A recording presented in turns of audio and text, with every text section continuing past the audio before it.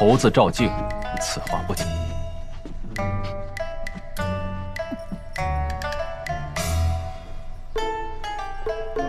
拖地烟笼海棠白水裙，外罩品悦缎绣飞碟氅衣。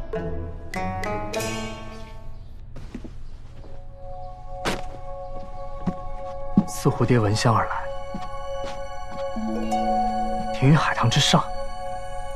殿下好趣味，这正是取自亭堂之蝶的美意。妙哉，李庄主大家风范，竟以这衣着气韵来切题。不过本王尚有一个疑问，为何这袖端如此之宽呢？这形制取自大异国，根据龙帮主的体型来修改。我特意将袖口放宽，这样一来显得长短相宜，而且也更加宽松，符合龙帮主爱动的性格。好，李庄主，这件裙衫本王十分喜欢。哎，你可喜欢这裙子？谈不上喜不喜欢，因为太贵，买不起，也不想穿。那如果本王送给你呢？你之前不是问本王来做什么吗？现在想来，本王倒是有一事想求。你求我啊？杀人放火除外啊。哎，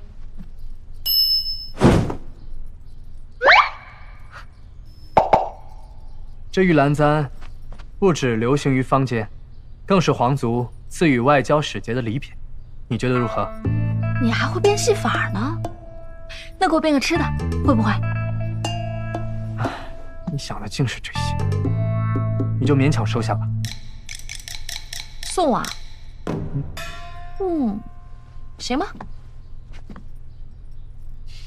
今夜杜甫设宴，本王人生地不熟的，想请龙帮主与我一同赴宴。你就好心帮帮我这个可怜的外乡人吧。哎呦，哎呦，你看本王大病初愈，哎呦头疼，哎呦疼。皇子卖惨真不容易，行吧，今儿个刀山火海，本姑娘陪你走一遭。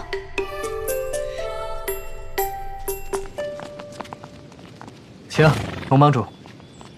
昭王殿下的马车当真气派，不知李某今日是否能有幸见识一下？请啊，李庄主。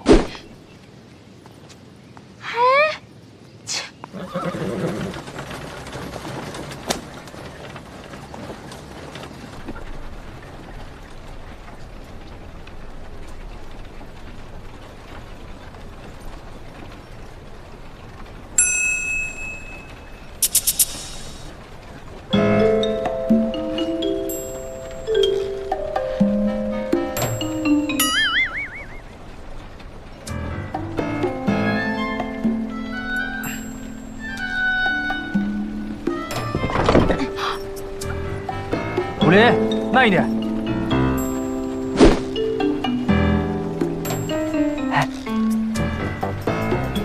哎，这个垫子不错啊！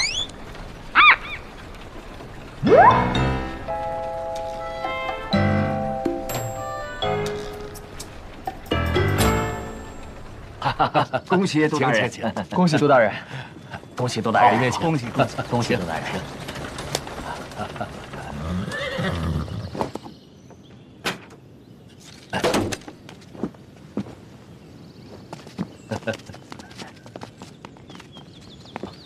恭迎昭王殿下，平身吧。谢殿下。杜大人，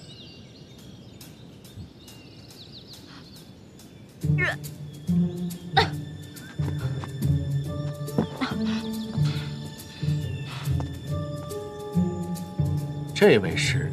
啊，这是我在银城结识的朋友。好，敢问是哪家府邸的千金呢？在下龙傲一。龙傲一？难道是龙竹帮新任帮主？原来是龙帮主啊！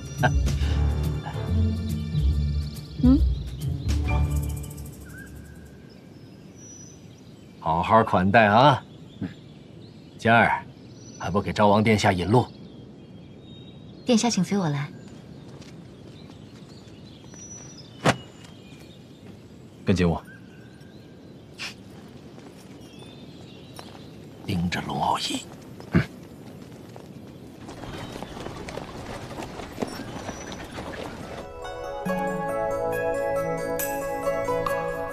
首先，感谢各位银城官员和各行行首，拨冗到我杜甫一句啊。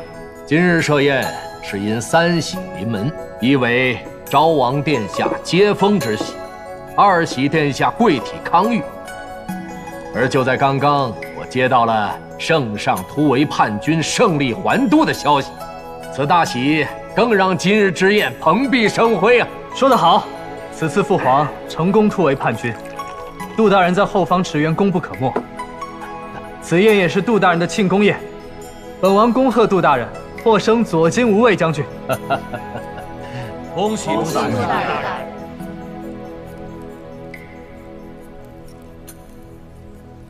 哎，住手！懂不懂规矩？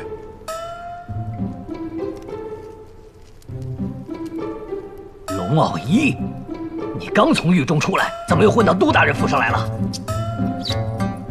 把他给我轰出去！来人，把这道菜端过去。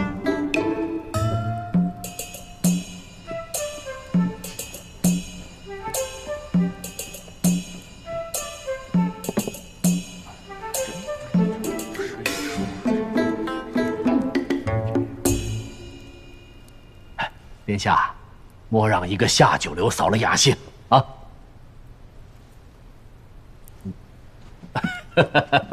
殿下，李清流，容我再给2位介绍一下。2位年纪相当，一位是天皇贵胄，身领要职；一位是古世奇才，肥马轻裘。我大唐男儿若都如2位，那可真是……本王已经拜会过李庄主。李庄主不愧是我大唐不可多得的青年才俊。